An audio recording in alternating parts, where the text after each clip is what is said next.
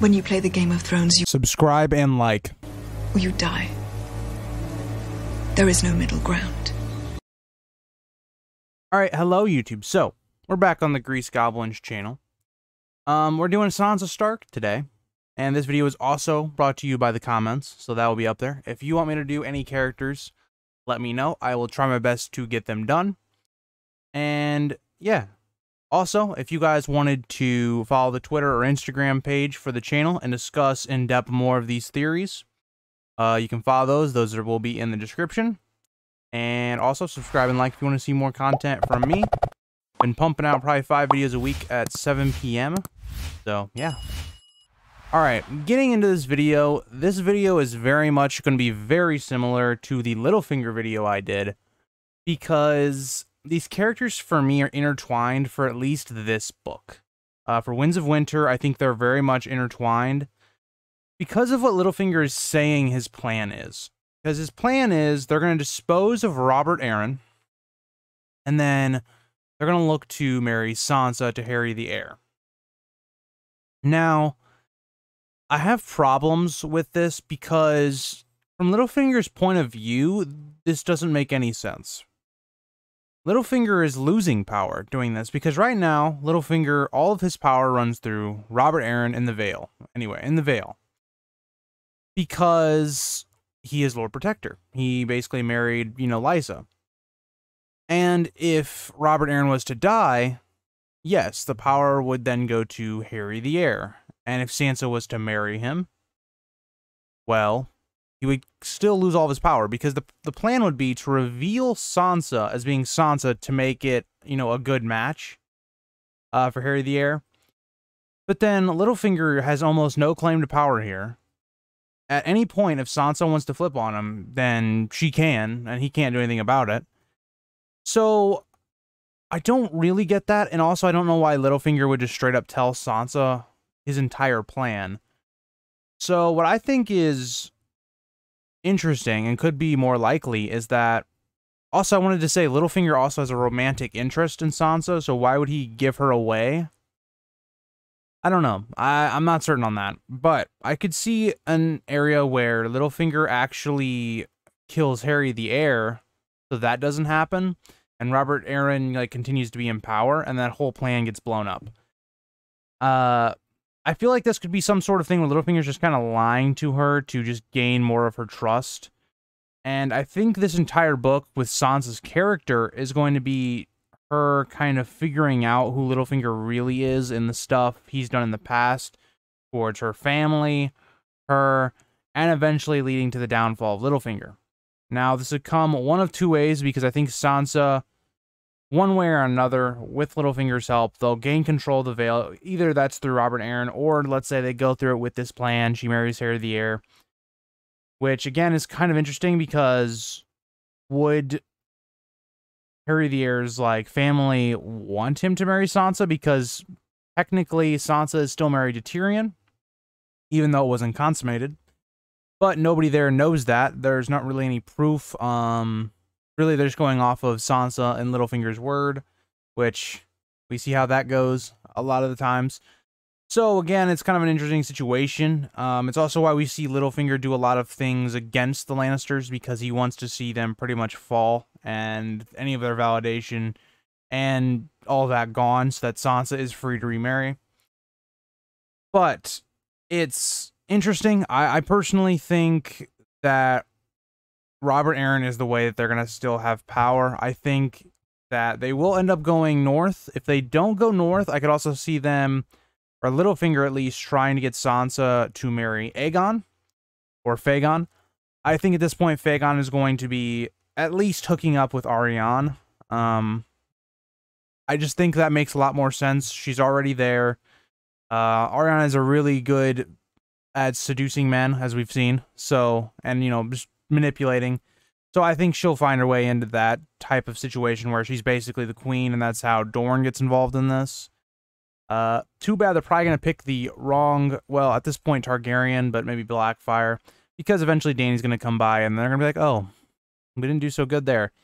even though I like Fagon, I think he's going to be a good king for the short amount of time. He probably will take King's Landing. That's for another video. If you guys want to see that video, it is one of the first A Song of Ice and Fire videos I did. So if you want to go back and see that, you know, it'll be there. But I could see that happening as well, because Littlefinger, you're looking at that going, okay, he could get way more power here if he brings the veil to the cause of Fagon and just currying favor from Fagon. Or Aegon, whichever.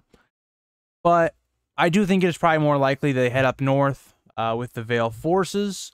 And somewhat similar to the show, we see some sort of event, whether that's Bran coming back and telling them all the things Littlefinger's done and Littlefinger eventually just dying. Or if it's just Sansa figuring it out herself.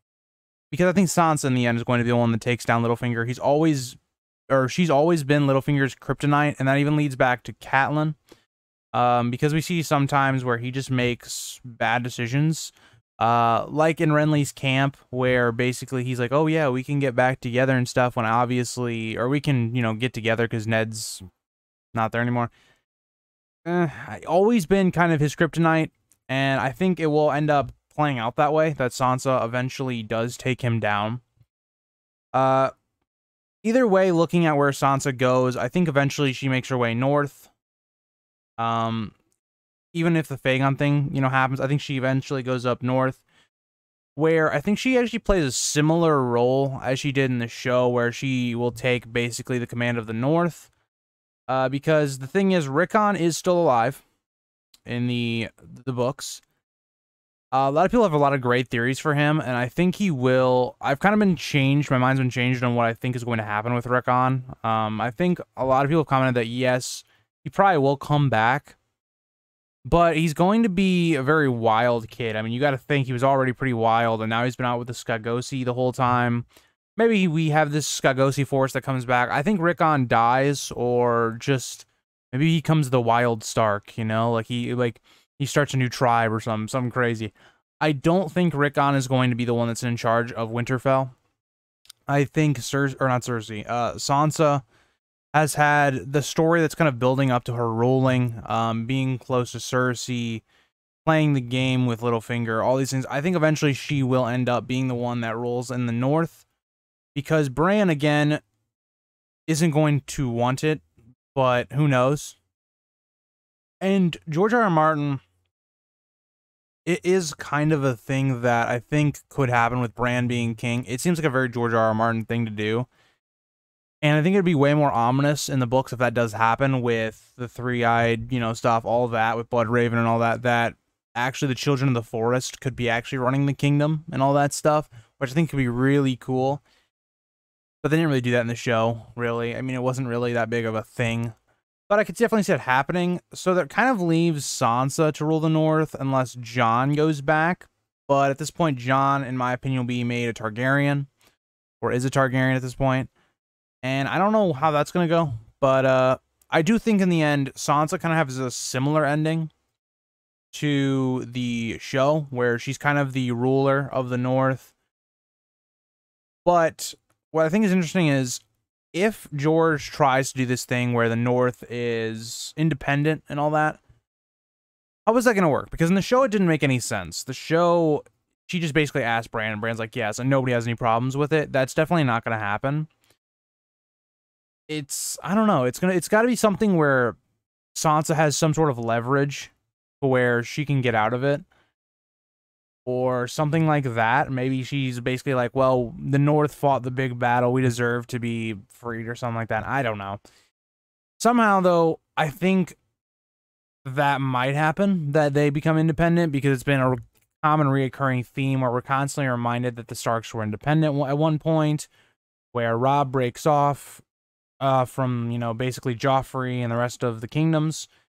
We keep seeing that reoccurring theme, and that could be something that happens. Not sure, but it could. And will Sansa remarry? And I'm talking about after Harry the Heir, if that happens. I don't think so. She might, though, because, see, in the show, they gave her Joffrey and Ramsay, and Joffrey she didn't marry, but she was, like, kind of supposed to. And then she married Tyrion, which I mean, that was actually a good relationship for her, but Tyrion is not a great-looking lad, so Sansa didn't like him. But will she remarry? I don't think so. Or maybe it'll take her a while, where she's like done with men for a little while, and then maybe to like bridge some alliances, and she has to make heirs for House Stark, basically. Maybe could happen. Maybe she like marries one of the northern houses, or takes somebody else. Maybe she even sticks with the Vale or something. Who knows? But let me know what you guys think for Sansa. I think she's not one of my favorite characters personally. I've never really liked Sansa as a character. But I don't know, she grows on you, I guess. But yeah, let me know what you guys think.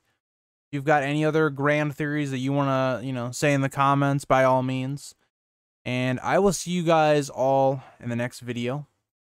And bye, guys.